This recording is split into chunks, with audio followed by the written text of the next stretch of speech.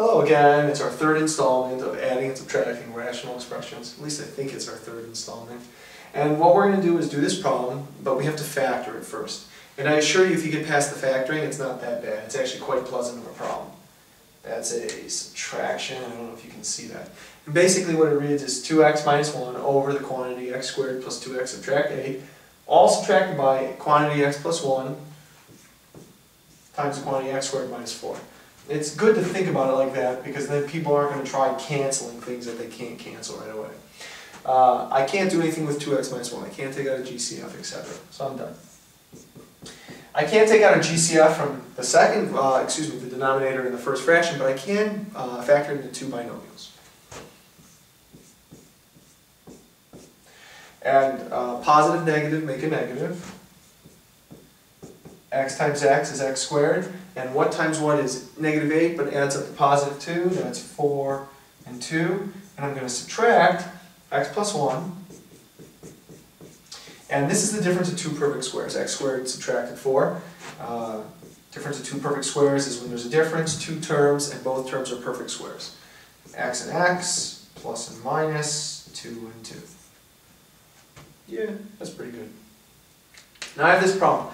Again, go back to the Napoleon Dynamite example that I talk about. When I do this, it's not clear. There, that looks more clear. And what I do is I say, well, what does this denominator have that this one wants, etc. You know, like, I want that. Well, let's figure out what it wants. So this has an x plus 4 and an x subtracted 2, but it doesn't have, well, okay, so it has an x subtracted 2, that's good. It doesn't have an x plus 2, so give it an x plus 2. But what you do on the bottom of an expression, you do on the top of an expression.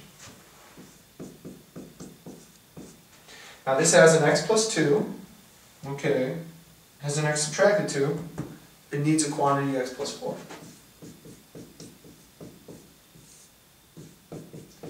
Now when I'm doing this problem, leave the denominator alone. Both of them are now the same. Now I'm just going to foil or distribute the numerators and then subtract them accordingly. So here we go. X times 2x is 2x squared.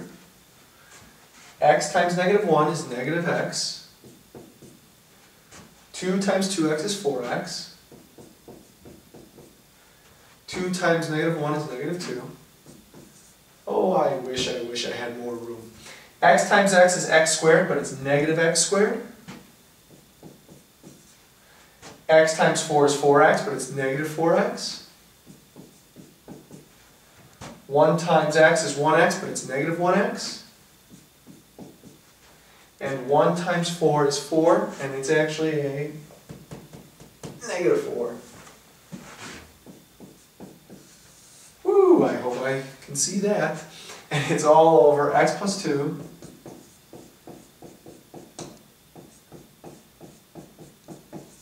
X plus 4x minus 2. Okay. What I'm going to do is I'm going to simplify the numerator, but before I do that I'm going to erase this part so I have some room.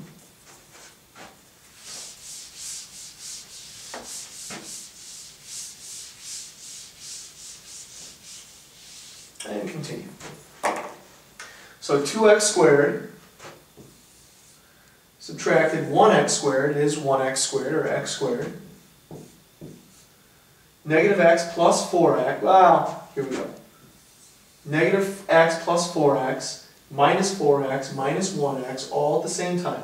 4x and negative 4x cancel. Negative x again, or negative 1x is negative 2x.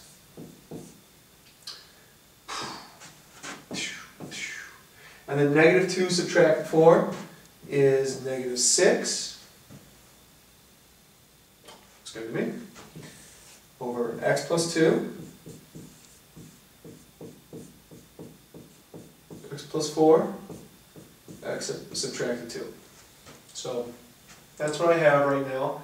That's 3x, negative 1x, negative 2x, negative 6 over that. I can't factor x squared subtracted 2x subtracted 6, so I'm done. That's my answer. If I could, I would, but I can't. That's all I can do for right now. Have a good day.